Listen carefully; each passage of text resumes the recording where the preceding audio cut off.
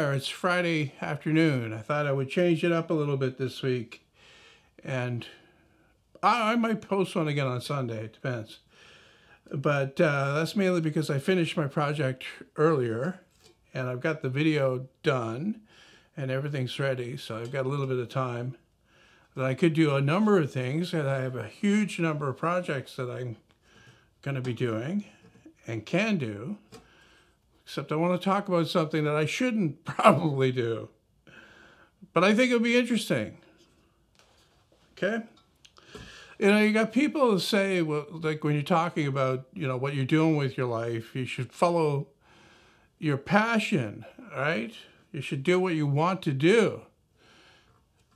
However, the reality of it is that you should be doing what you're good at. Because you might have a passion to be an actor. Like, look at Quentin Tarantino, for example. He wants to be an actor. He wanted to be an actor.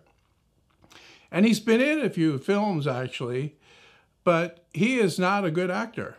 He's a great director. That's what he's good at. So following his passion is not a good idea, right? For me, I'm good at what I'm doing.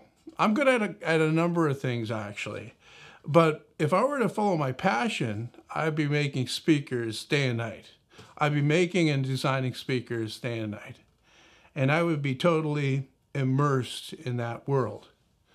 Okay? Because I know a fair bit about speakers, but I'm just scratching the surface, actually, of what I could possibly know if I got deep, deep, deep into it. So, yeah, you got to do what you're good at in this life. You know, some people, they're really good at pumping gas. Not that anybody needs a gas pumper anymore, unless you go up north of here. I got shocked when I went up there last year, and I stopped for gas, and there was an actual guy pumping the gas. But you get my point. You got to do what you're good at, or what you can actually make a living at, because making a living is what's important in this world. You know, you can't pursue your hobbies unless you got someone to pay for that. Anyway, to get to the point of this video, I have my old 18-inch woofer. If you saw that video, this is the one that I took out. Well, I took both of them out. I have the other one too. However, that's still intact. I cut the cone out of this one, more or less just to have a look inside, because I've got other plans for this, all right? And that's what I want to talk about here. Now, the plan I have for this may be crazy, but I want to build a much bigger woofer with this, like a 24-inch cone woofer.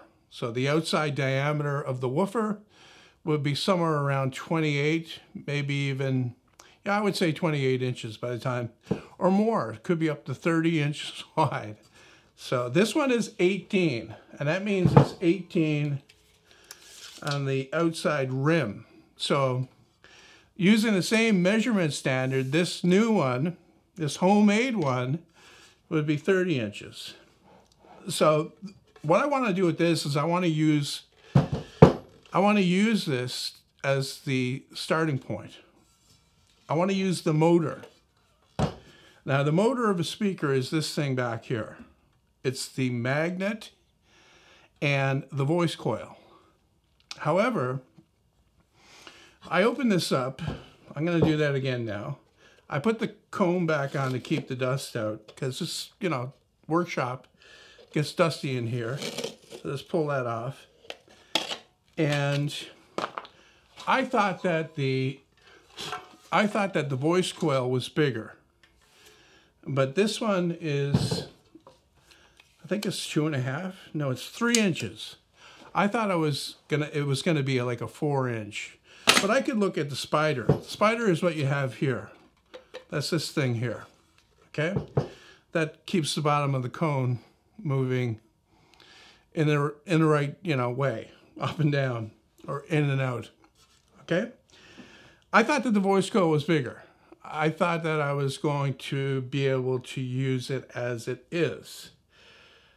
But I'm thinking now that rather than use this voice coil, I would make a new voice coil that actually goes around the outside of the magnets. Now, this is not a new idea. There's a speaker manufacturer, Dyne Audio, that made all of its speakers up until a certain point with the magnets inside the voice coil.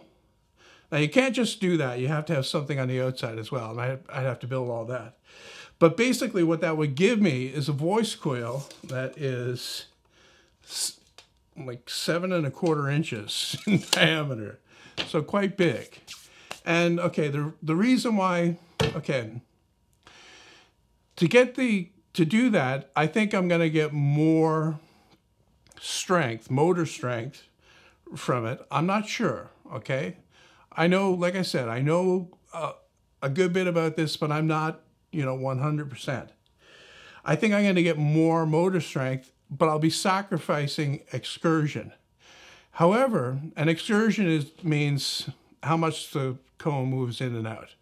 Like when you make the bigger voice coil, you shorten the winding, and then it doesn't move as far.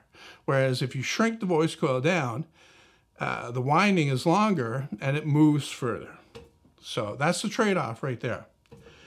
However, like I said, with such a big cone area, you don't need it to move that far to produce a lot of bass. So that's what I was thinking about doing. I was actually going to take these magnets off of here, preserve as much of this as I possibly can. I would have to get some steel and make an outer part so that I could concentrate the magnetic flux in a smaller area, as in it'd be a plate that goes around here, the round plate. It would go up around the sides here in a kind of a ring.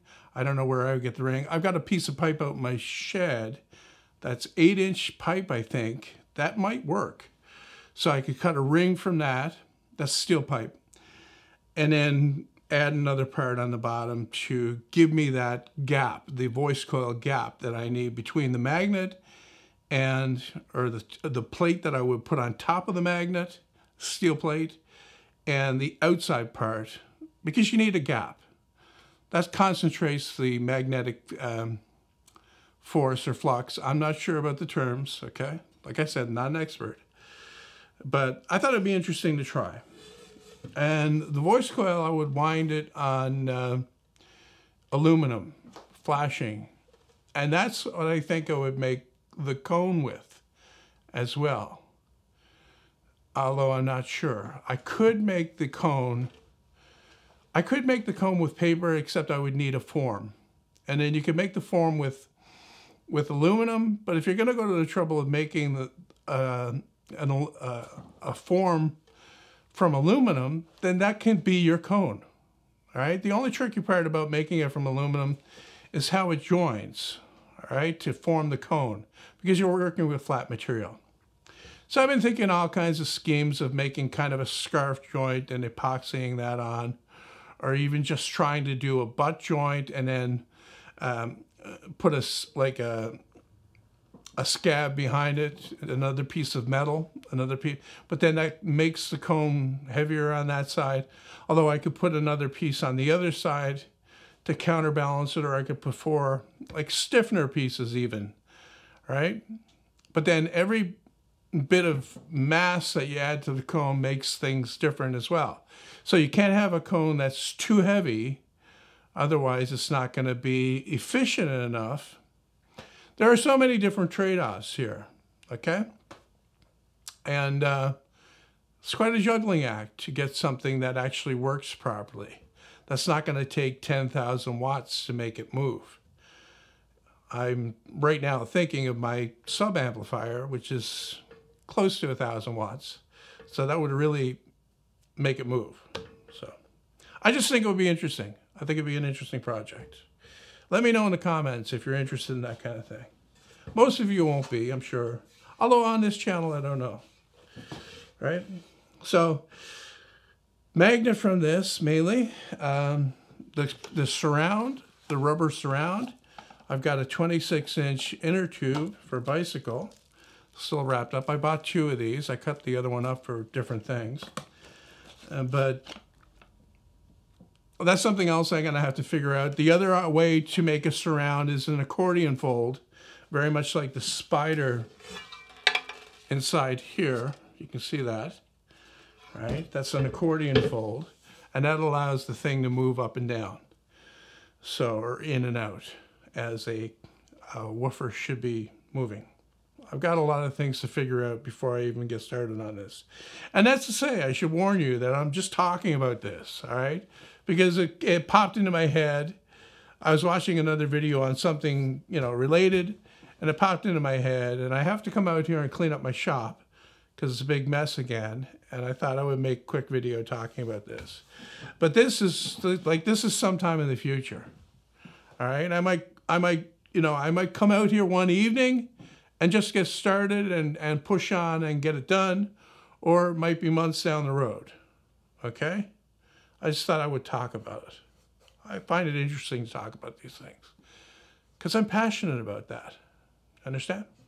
We filled around for a while with other travelers of the night, playing hogs of the road. Then we headed west. What we were after now was the old surprise visit.